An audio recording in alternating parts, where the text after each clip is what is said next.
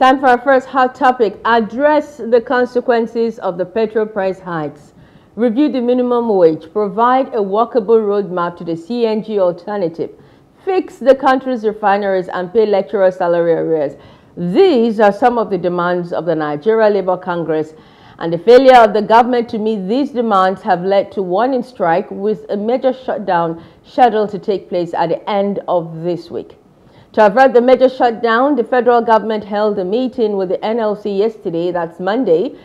That meeting, however, reportedly ended without a concrete resolution to the union's demands. We're taking a look at that right now with Mohammed Abdullahi, public relations analyst, who's joined us from Niger State. Good morning to you, Mohammed. Good morning. It's always my pleasure. Good morning, Nigerians.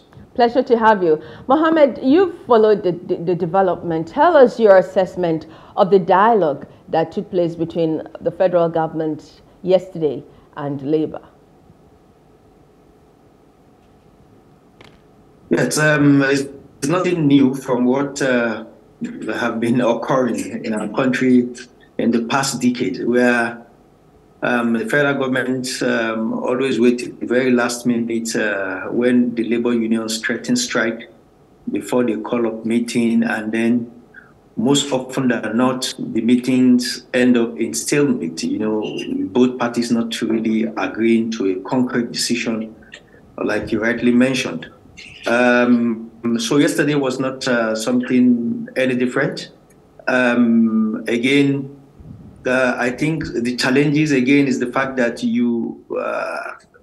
Nigerians already know that the labor union is a kind of factionalized at the moment, where we have the Nigerian Labour Congress, NLC, which has been in the forefront over the years of pursuing the workers' rights, and then we have the trade union, we have the Trade Union Congress, the TUC, which supposedly and originally supposed to be part of the Labor Union Congress, but for some few years at the moment, they've been having a kind of headlong diversification. I mean, differences with the labor union. So they are being different. I mean, from the labor NLC's decisions, they are very different. Most times, whenever they call up strike, they tend to not join. They tend to, most times, if I'm not mentioning what, follow straight along what the federal government is doing. So that creates a kind of dichotomy and a kind of challenging decisions for the labor union management and leadership generally. So what am I trying to say? I'm saying yes, in as much as there is a kind of differences and there is a kind of a factionalization in the workers' union, I think the federal government or the government at large will continue to have its way in not fulfilling its promise to Nigerian workers, and then some of the rights and some of the privileges that the NLC is fighting for perhaps might not be fulfilled because they are not working with one house. They have a divided house. Like I said, the NLC and the TUC have not been getting along for a while. If you remember the last meeting that was even called before yesterday, only the TUC attended. The NLC did not attend. Before, a special meeting was also arranged for the NLC. So with that kind of divided house, the federal government will always have its way, and then it's not a win-win situation, or it's going to be a bad situation for Nigerian workers and even Nigerian masses as a whole. So in a nutshell, the meeting yesterday didn't really produce anything concrete. Perhaps by the end of this month, or maybe latest in a week's time, Nigerian Labour Congress might have no option than to call up an indefinite strike. Well, the TUC also did not join the NLC for the warning strike, which they carried out a while ago. Why do you think the TUC and the NLC are not on the same page? I think it's a simple fact. There is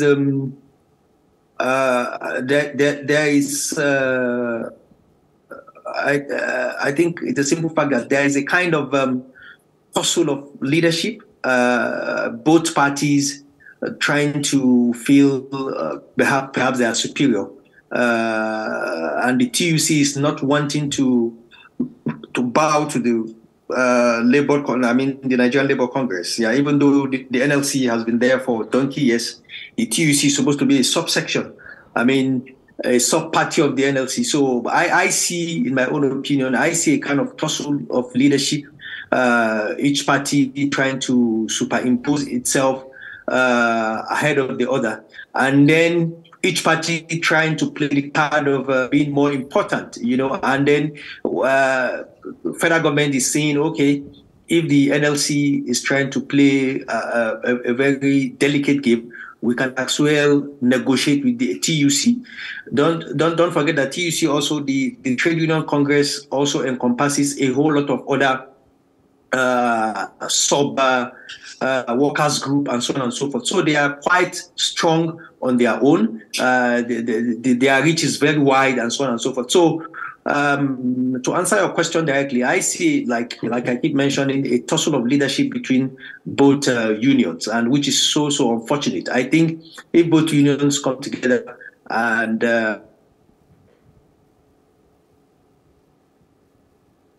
moment where we have a divided house, both parties or both union trying to outdo each other and trying to be more, trying to be smarter than each other, presenting themselves to the federal government in a divided way.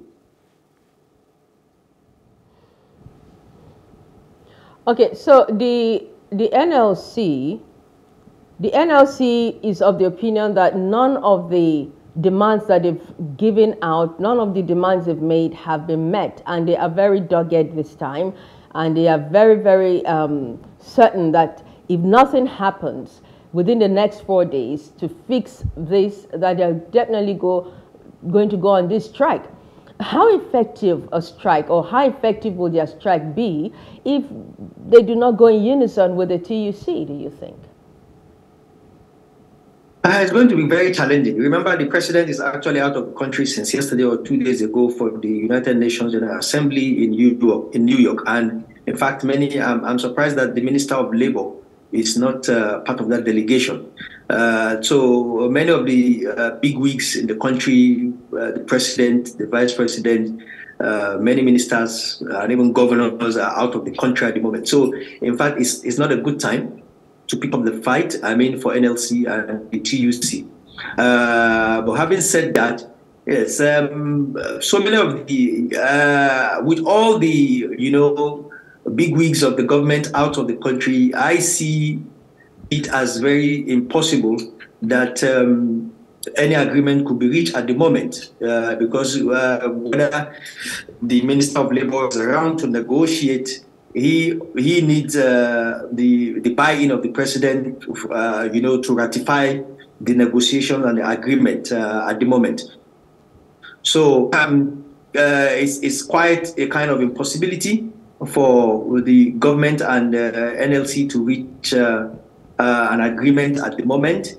And then to answer your questions directly, over the years, strike action haven't been quite effective for the Nigerian workers and the masses at large. To be very candid, I am of the opinion, and I keep saying it, that the NLC and other unions should actually look for other means to drive in their messages to government, rather than incessant strike here and there, particularly when over the years, if you look at it, it's not been really effective. What it does is just ground activities in some part of the country, or perhaps at best all of the part of the country, economic activities are grounded.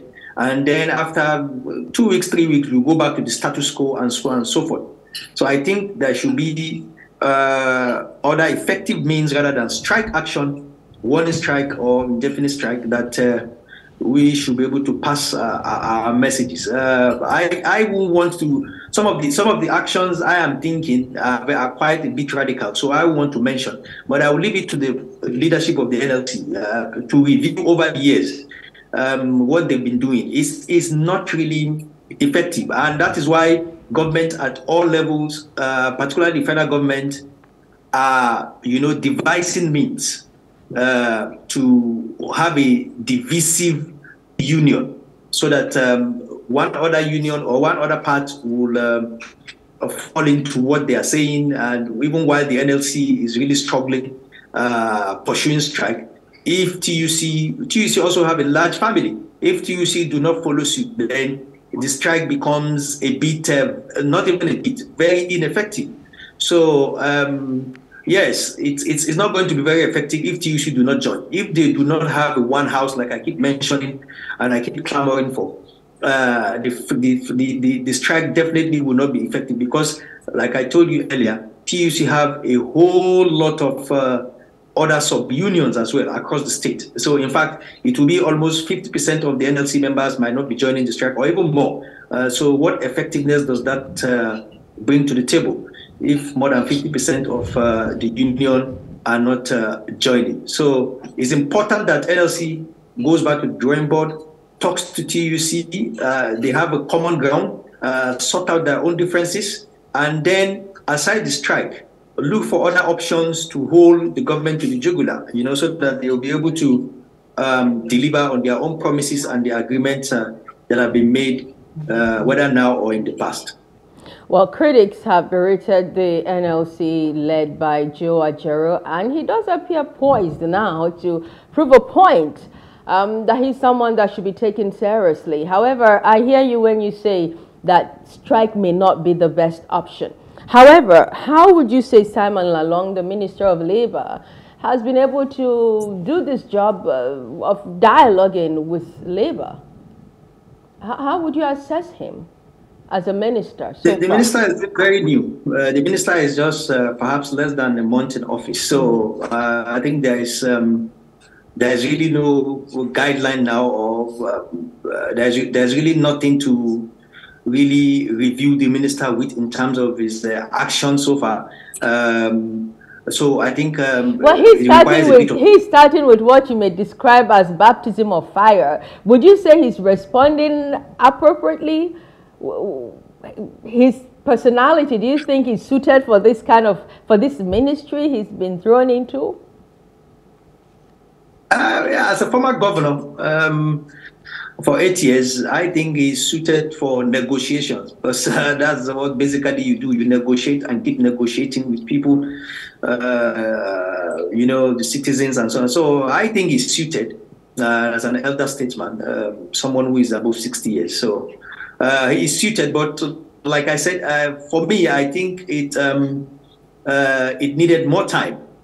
He's just thrown under the bus. So it requires him to actually study some of the agreements, some of the actions. I mean, the past actions of the unions, and come up with his own strategy. Like I said, it doesn't have to. What government have been doing over the years is like wait for NLC to say, okay, we want to do this. We are planning a warning strike. We are planning an indefinite strike before reacting. It's too reactionary.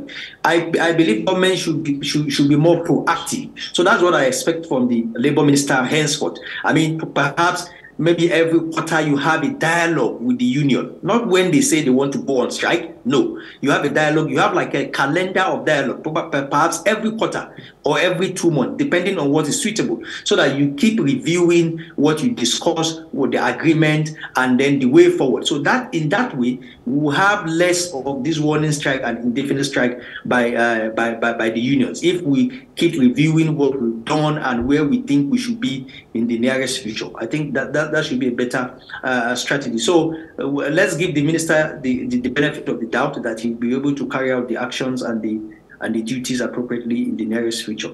But 3 more days to the deadline.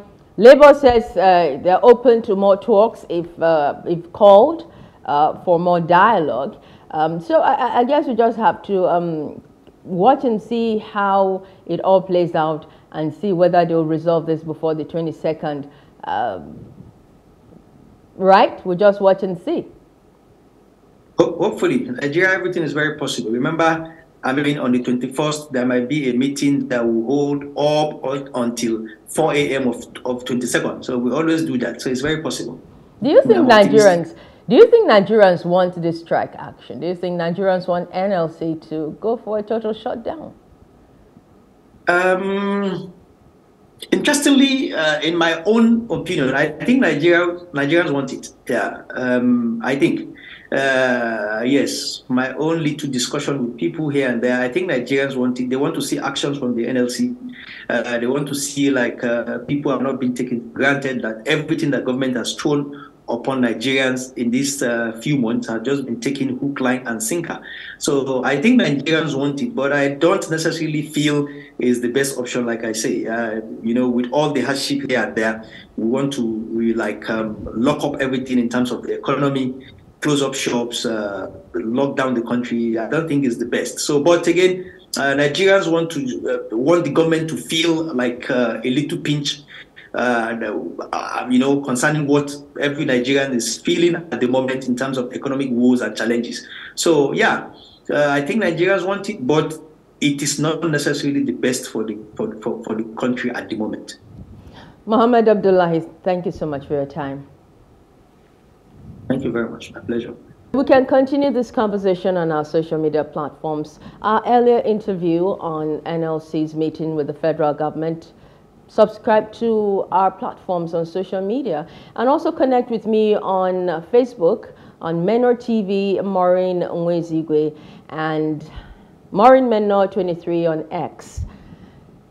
That's the much we have for you today on the program. I am Maureen Menor Nwezigwe. Thanks for watching. Join us tomorrow for another episode of The Breakfast. Nyamgo will be here. On behalf of the crew, I say have a pleasant morning.